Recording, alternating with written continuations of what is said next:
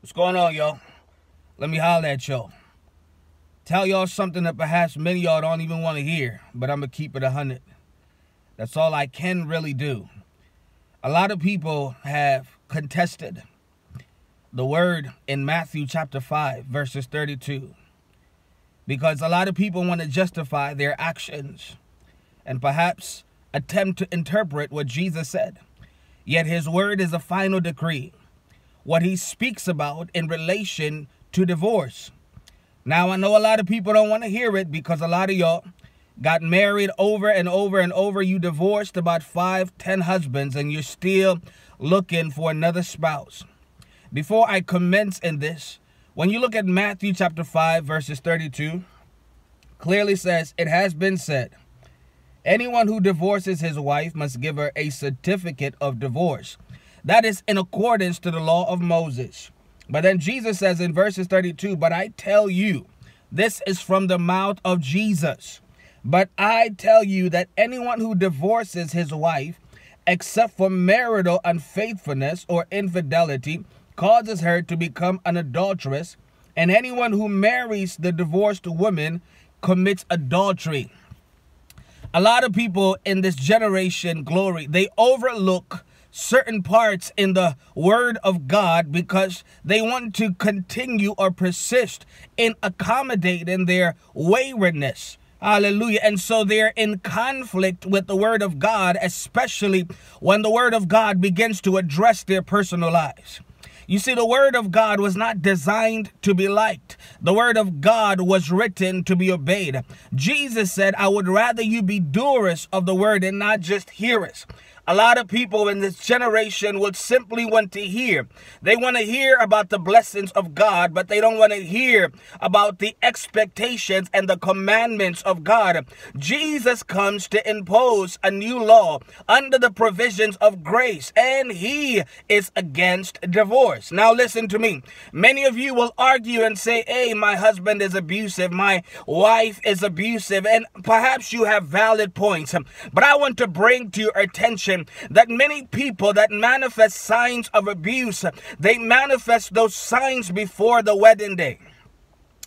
Listen to me, people of God. Anytime there is domestic abuse, my God, there was a sign indicating the true nature of this animal that you married before you walked down the aisle.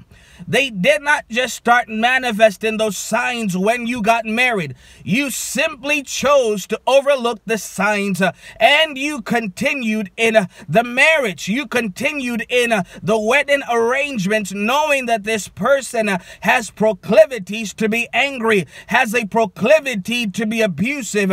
You knew that these people were violent, but then you thought in your mind that it was your obligation to change them, and you proceeded knowing that eventually this thing would get worse. So you made the choice.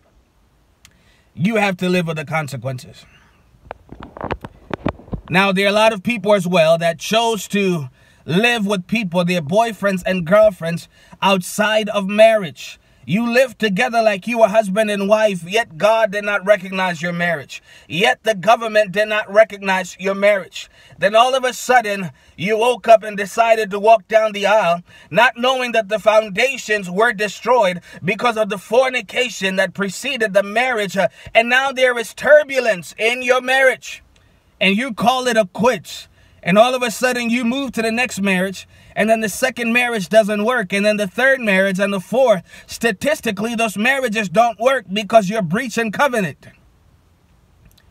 God did not enforce grace, hallelujah, so that we can continue in sin.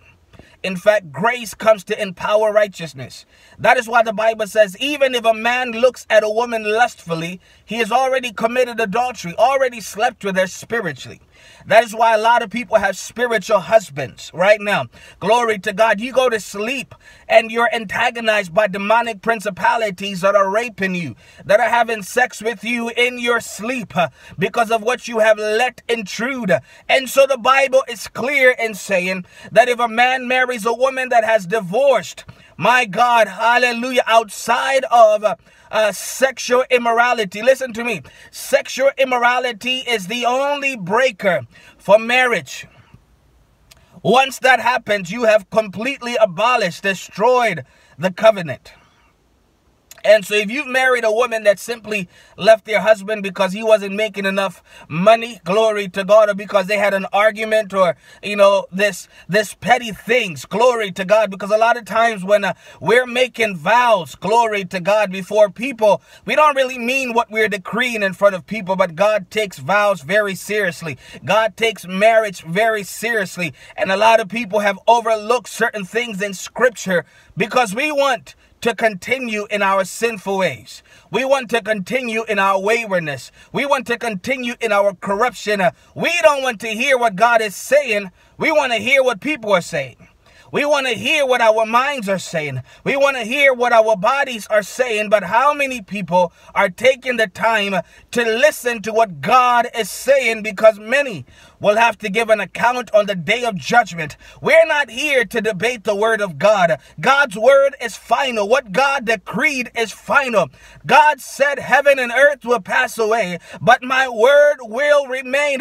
We are not going to challenge the word of God. You chose to marry the animal.